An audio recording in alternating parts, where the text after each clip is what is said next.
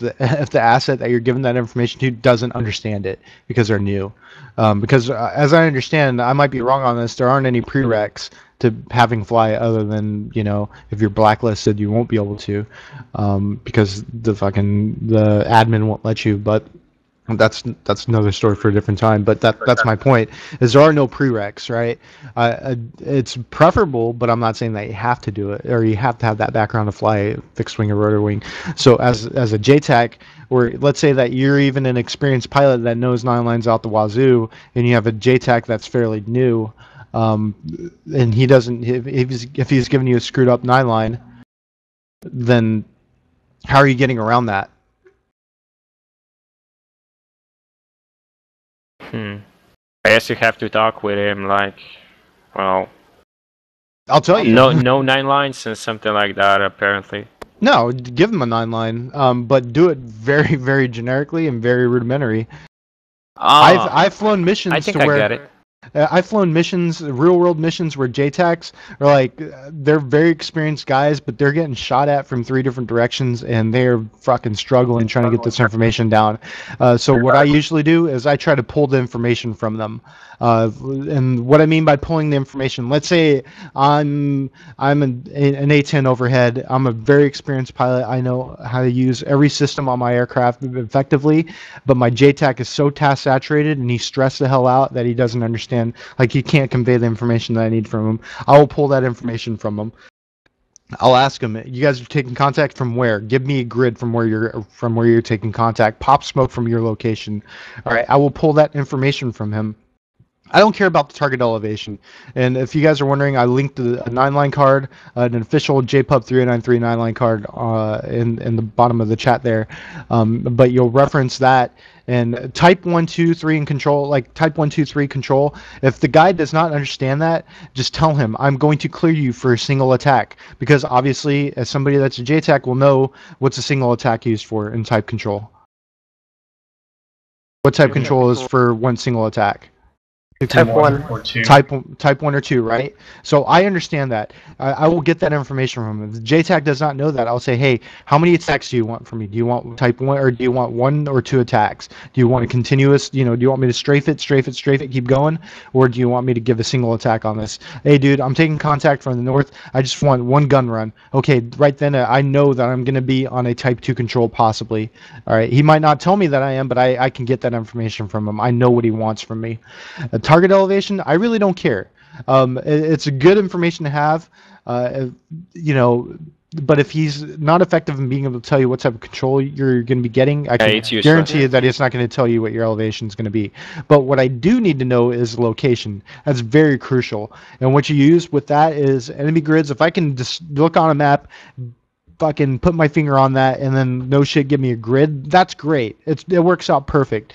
If I can pop smoke, get visual on the friendly location, and then have them give me cardinal direction to the enemy, that's even better. I wouldn't say even better, it's just as good.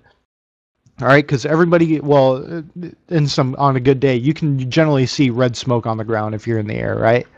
So from that position, hey, I'm taking fire 300 meters to the north from my red smoke. I know where the friendlies are, and I know where the enemy is. Right then and there, you've got your target location, and you've got your mark on your target mark.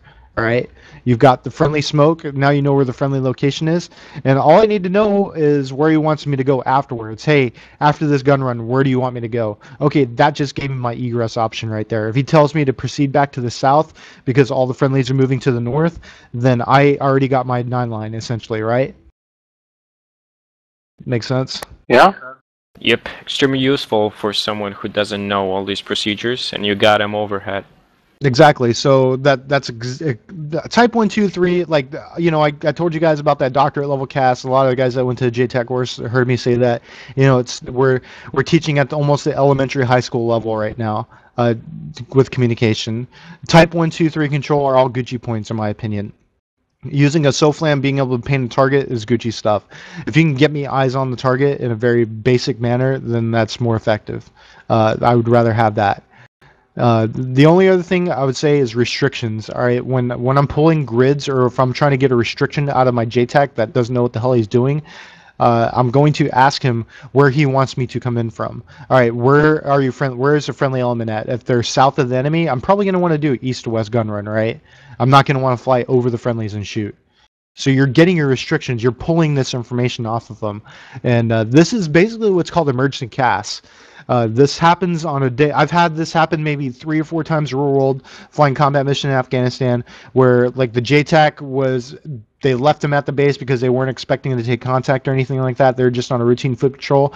Next thing you know, this guy is on my radio frequency because I'm working with their S2 at the talk, and he's like, dude, I'm taking fucking fire from the east. I don't know, like, he's basically trying to convey this information from him. I can get his grids and I can orient myself on the enemy and basically pull what's called emergency CAS and get that information off of him.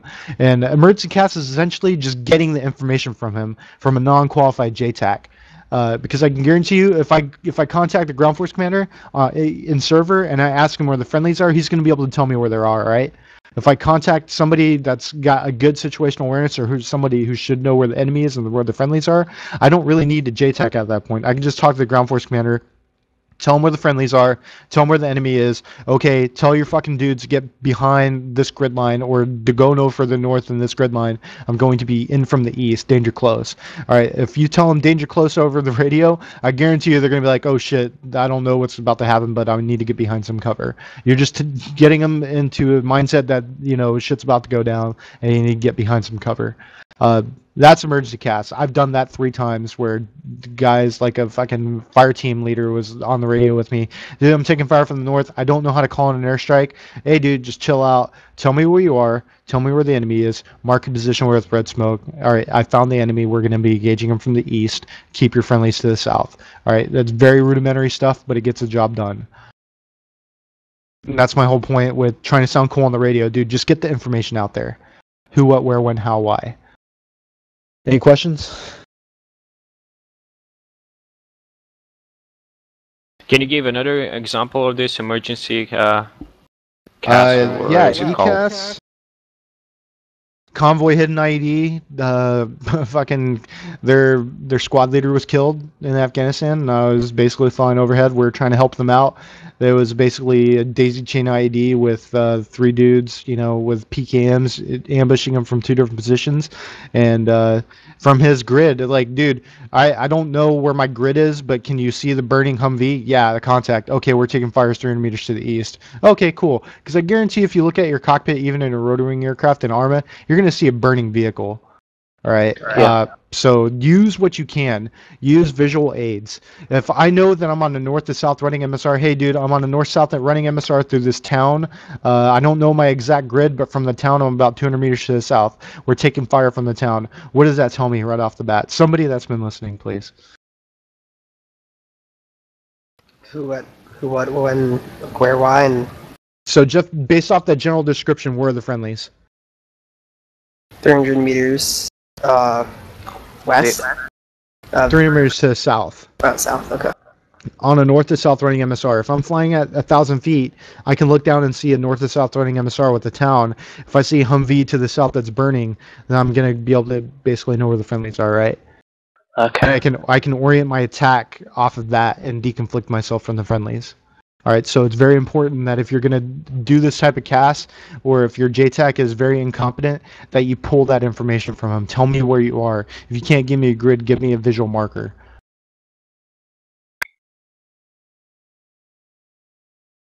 So basically, like smoke grenades. I mean, yeah, they gotta use smoke to mark where they are. Smoke is perfect. You can use a visual talk on. You can use, I mean, anything. The whole point is to think outside the box. If you don't have a smoke grenade and you need to get them eyes on, how are you going to do it? At landmarks, also, right? A landmark, yeah, that's good. Like if you could see a mountain, you can reference that. You know, from that mountain, I'm directly southeast of it, or something of that nature. I don't know. Okay. Those are very general descriptions, but like I said, you're gonna have to think outside the box with that. Somebody else had a question?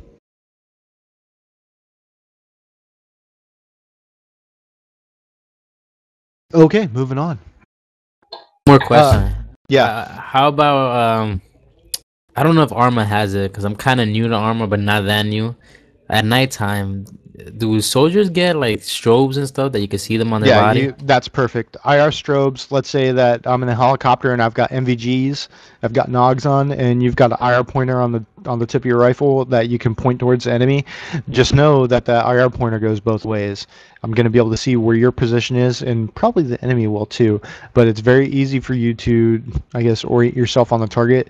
And let's say I focus on your laser, where the laser is coming from, and I actually didn't accidentally kill you. That's not really a good thing, right? So what we do is what's called snaking, roping, or lassoing. So you have a technique that's called snaking. So from my position on the ground, let's say that I need to get the aircraft eyes on target, I'll basically make a snake pattern from my position to the enemy's location on the ground. That way they can see it. Make sense? Yeah. You also have what's called roping with the laser IR pointer, where you basically point your rifle in the air and you make a rope, or like you're lassoing the aircraft. You point your laser at the aircraft and you point it towards the aircraft, making like a circular motion. That way they see it. I don't know if I've seen it done a couple of times. I've actually called in a CASEVAC with that method. It's very dependent on how competent the pilot is, though. But that can go both ways. If you're in a helicopter and you're trying to get eyes on the friendly location that's at night, you can't see smoke. They don't have IR strobes, but they have an IR pointer. Just tell them to point the fucking thing in the air, because I guarantee you'll see it if you fly close enough to it.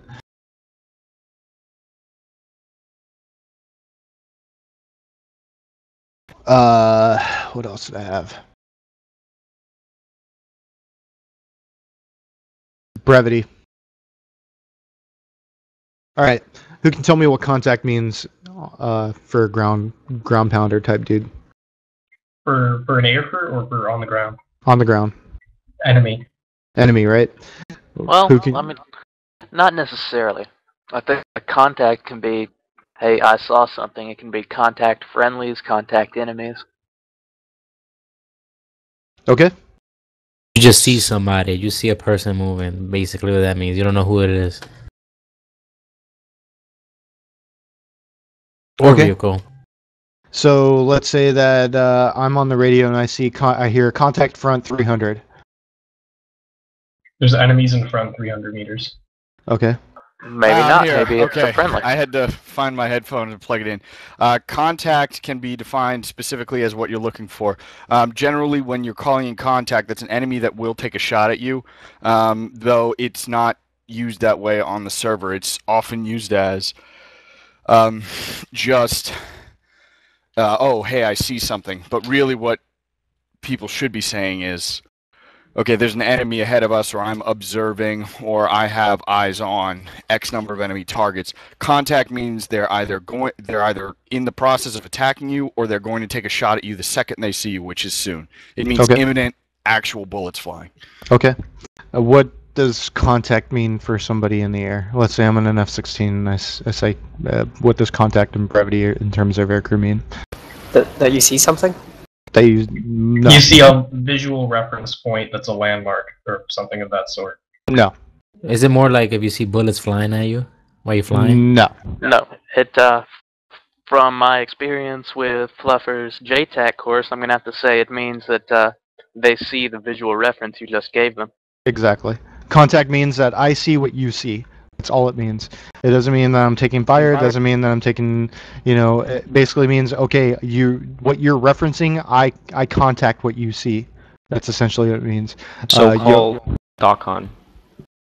Exactly. So let's say that I want to give them a visual talk-on to a town in the middle of the city with the north to south running MSR, and I give them a visual talk-on. Hog 1-1 reference north to south running MSR.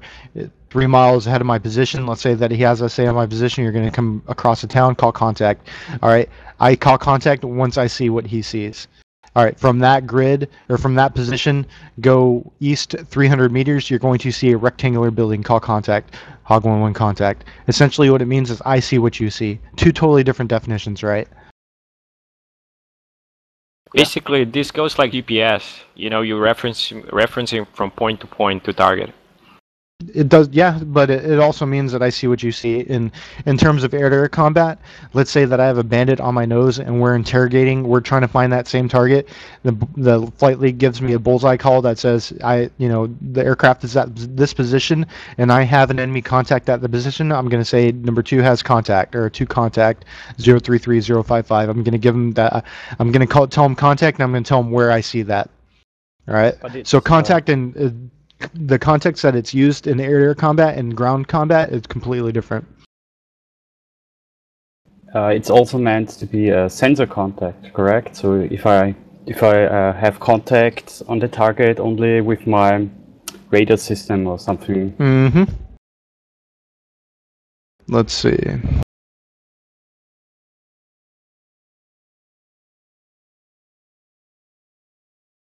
Trying to find some good brevity, because I'm going to link you guys this, and like the JTACs, at least read it, or even actually more or less a fixed-wing aircraft. Stuff that I see on a regular basis. Continue. What does continue mean? This is used from calling IP inbound, and then you at JTAC, you clear him to continue from IP to target. Okay, does that mean that I'm allowed to expend ordnance? That's a no-go. Okay, so if I say Hog 1-1 continue, basically all I'm telling him is to proceed on that. I'm gonna clear him hot, or I might abort him, but just to continue to press on to that location. Let's see. Question. Mm-hmm. Would you use continue if it was a Type 1 and you know he's IP inbound but you don't have eyes on him yet? Sure. Yeah, you can.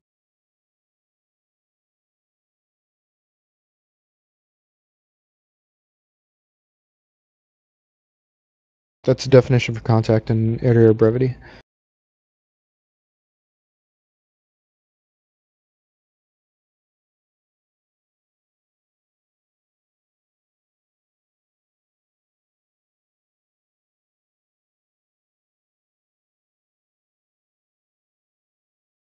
One second, guys.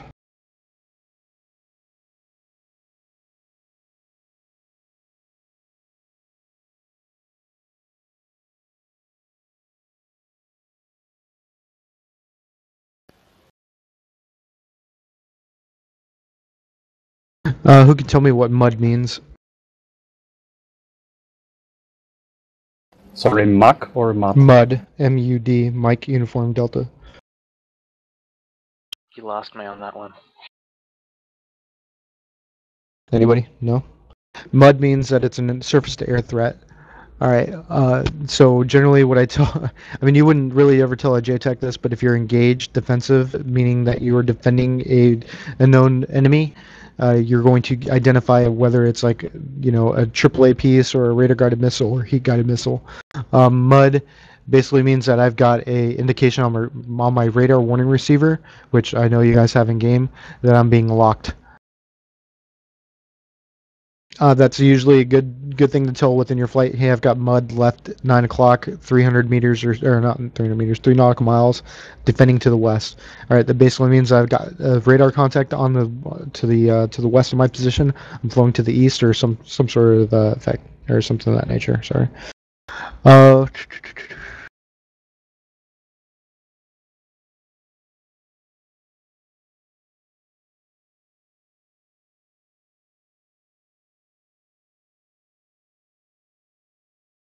Sparkle. You guys know what sparkle means, right? Yep. Alright. I mean, I know it. I think Go it's... ahead and tell me. Sparkle basically means it's an IR pointer on the ground, or your IR pointer. Here, I'll give you the actual definition. And it's a good, I guess, Gucci point type thing if you want to use for your friendlies. Hold on.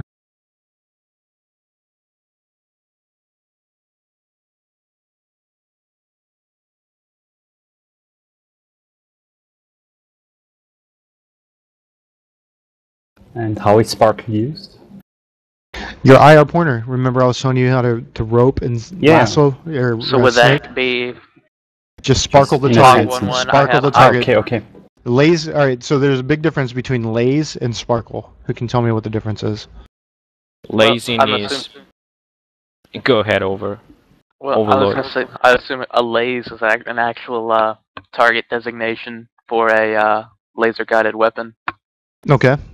and then a sparkle is just a marking method. Okay. Perfect. I hear a lot of guys that are like, yeah, I'm lasing the target.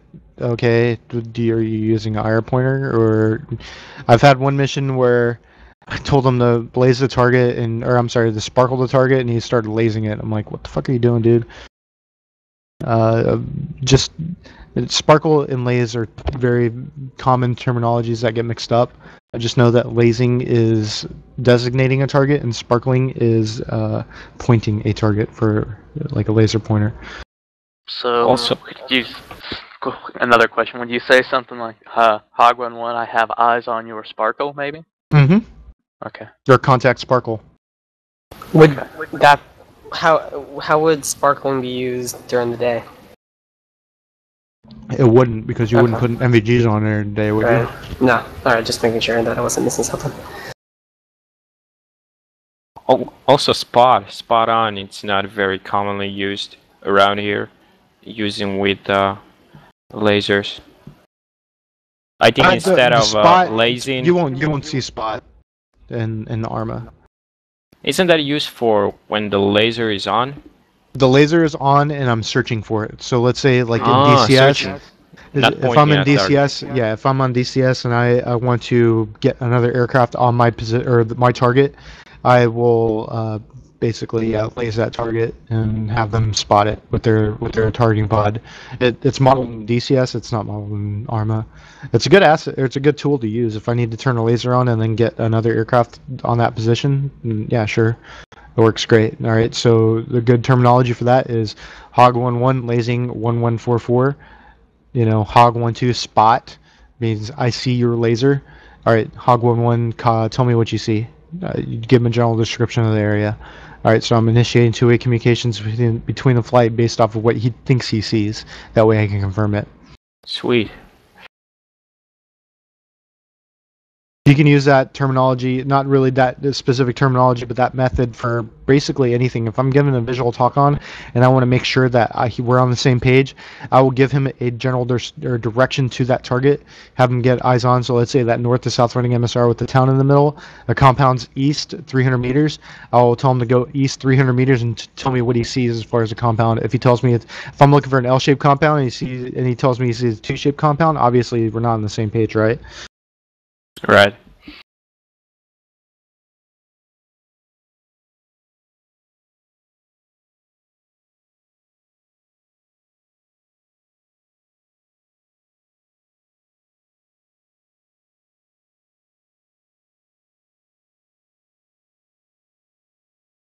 That's a list of NATO brevity codes. I'm not going to go through all of them. I went through some of the ones that I thought were important. The other one that I would say is continue dry. Same thing as continue. Basically, ordnance release is not authorized. If I tell them continue dry, it basically means go through your motions of attacking that target and basically do not engage it. So I can make like a strafing run type geometry, but I will not engage the target. Make sense? Makes sense. So, like, let's say that friendlies are moving up to this compound, we're about to assault it, and I have an air asset going in, and I tell them continue dry, basically means fly over that target, don't expend ordnance. Is this used to test the flight path? Yeah, if you want to make sure that the guy's on the right, the right final attack heading. If he says, I'm in from the east heading 270, that means he's going east to west heading 270. I can tell him continue dry, basically means fly over that, or continue that same run over the target area. Continue dry basically also means that it's not necessarily an abort. It means that I want you to fly that geometry towards that target and then not expend ordnance and go back and do it again. And generally, I do that to make sure that they're competent and they copied the information right. Most of the time, I'll clear them hot, though. So the difference between continue and continue dry is that the pilot already knows that he doesn't deliver any armament. Exactly. Continue means that you're on a final attack heading. I'm continuing. I'm expecting a cleared hot, or I'm expecting an abort. Continue dry means fly that same geometry and then break off after your attack would normally be what your attack normally would look like. So they have to say in and out in that case? They're always going to say that. If I give them the 9 line and they tell him to call in with direction, I'm expecting him to go wings level on that final attack heading, and I'm going to either tell him to continue dry or cleared hot or continue. Means I'm going to press. Let's say that he's got a long WEZ or weapons engagement zone, and he has a long envelope to employ that ordnance, and I'm waiting to see what happens if that target moves. I tell him continue. And if I tell him, if it gets to the point where a terminal release has to happen or it needs to abort, he's either going to tell me off dry or I'm going to tell him to return back or immediate reattacks authorized. All right. So two different, very different definitions there. Continue dry basically means fly over the target as you normally would with the same attack geometry. I'm not going to clear you hot. Just continue that attack run and then proceed to the north. You're not authorized to expend ordnance. Continue means continue to proceed on that flight path, expect a cleared hot, and abort, obviously an abort. So I'm sensing that in this situation, I guess in a ARMA application, it would be, say you're at the start of the mission, you're calling in your first CAS of the mission with several more to go, and you've never seen this guy fly before, and you want to confirm that he's not a total ass fuck, you would have the first run he does be a dry run. Yeah, unfortunately, if he's a complete quote-unquote ass fuck, he's not going to know what continue dry means, which you're going to have to explain to him over the radio. But you just tell him, all right, I'm going to give you a continued dry call, means I want you to fly that final attack heading, but not employ ordnance. And you just set up that verbal contract with him even before he takes off and say, this is what, cleared hot, continue dry, and abort. Let's just establish that. And that's really the purpose for this course, right, is to get you guys all on the same page. So now when you get into the server and let's say Gabe is controlling Albatross who's flying, and I tell him continue dry, he's going to know what that means. Okay. What's the difference between capture and tally? Capture basically means that I have identified, well, in the brevity handbook, the definition is, quote, aircrew has identified and able to track specific air-to-ground target with onboard sensor.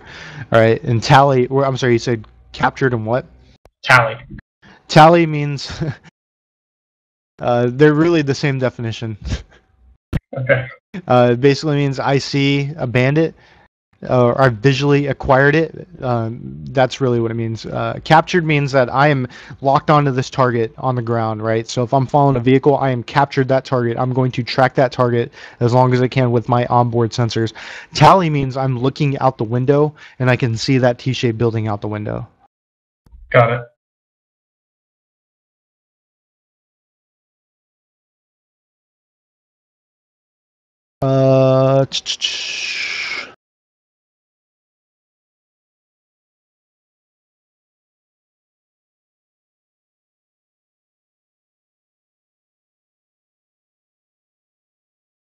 Are we gonna be able to practice today, or just classroom, like you said? This is just classroom, dude. If you guys want to go and hop in the training server, I can go in there with you guys and we can run some drills. If you guys really want to. Because I'm more of a, how you say it, like I like doing it. Yeah, Yeah, you guys like want to I go? do it till I can fire up training server if you guys want.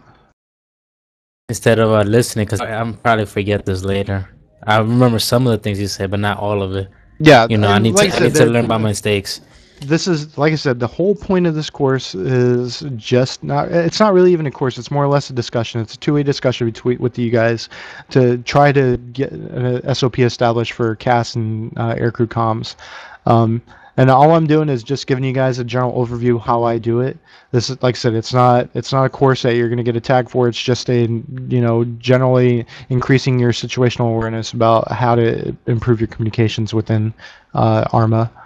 Because I could sit here and teach you. I could teach the whole JFire course because I do teach it on a regular basis with all my material at work, and it probably would take me roughly about 2 weeks at 5 hours a day to teach you guys how to have proper aircrew communications, like to the T. But we don't have that luxury.